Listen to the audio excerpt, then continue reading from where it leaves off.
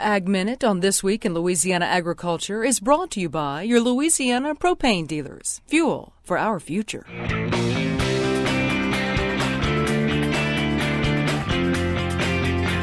All June long, to celebrate National Dairy Month, we've highlighted some of the successful dairy farms here in the state.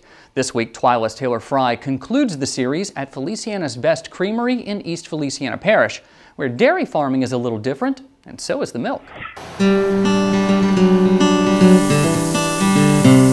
It's another day milking cows, and Mike Bryan and his two children, Brady and Maggie, are ready to get the job done. Just dedication and hard work. But milking cows is more than just a job. I mean, I'm only in 9th grade, but I know how to work hard. It's their livelihood. Our labor force is all family. It's my two children, my wife.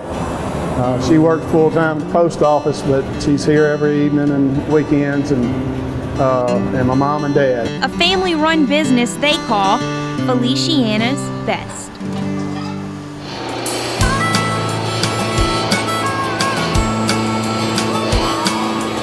You see, the Bryans don't ship their milk to a processing plant, but instead they do all the processing right here on their farm. The difference in our milk and most other milks on the shelf is that it's only pasteurized, it's not homogenized. What this means is the milk is heated to 145 degrees for 30 minutes to kill harmful pathogens in the milk. Every load of milk is tested for antibiotics. And like I say, the inspectors come out once a month, they check your facilities. But unlike most of the milk in grocery stores, the fat globules are still in their natural form. So we call it cream line. The cream is still going to rise on our milk. After the pasteurization process, they bottle the milk and get it ready to be sold. It's self-serve, it's, honor system. Their milk is either shipped to local grocery stores, or their customers can drive down this road, walk through this door, and buy their milk. People can come any day of the week. The milk's for sale. They can see the facility. They're welcome to walk around, see the calves. Now that's what you call farm to table, connecting consumers to their food and just producing a delicious product.